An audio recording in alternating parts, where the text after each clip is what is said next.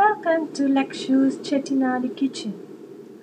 Here I'm going to show you a variety of Chettinad recipes for YouTube users. Today I'm going to show you Murungaikaai and raw mango sambar. That's called drumsticks and raw mango sambar. You can also visit me at my blog spot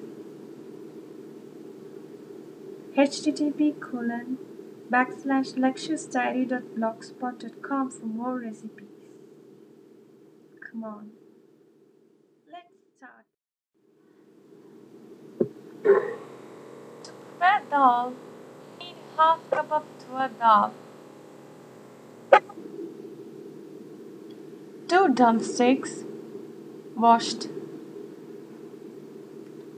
and cut into 2 inches of size, half raw mango,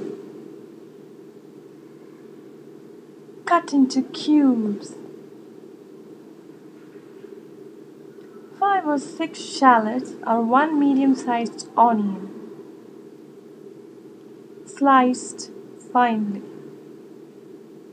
1 medium-sized tomato,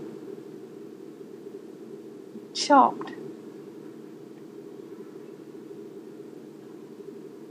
5 or 6 garlic flakes, peeled and crushed using a drumstick,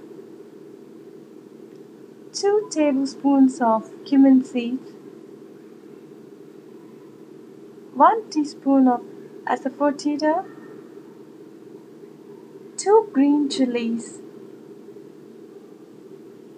slit halfway, 2 strands of curry leaves, 2 red chilies, half a teaspoon of mustard, half a teaspoon of fenugreek,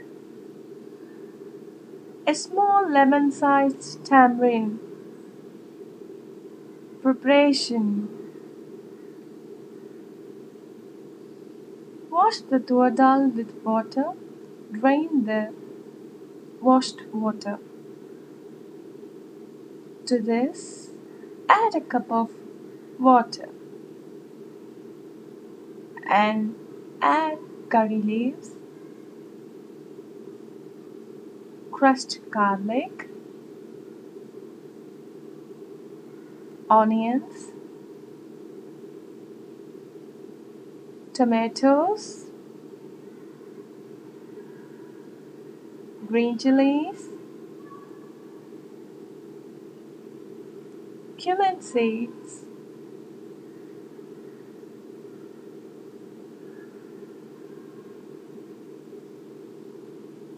asafoetida, and turmeric powder. Now, using a pressure cooker, cook the dal.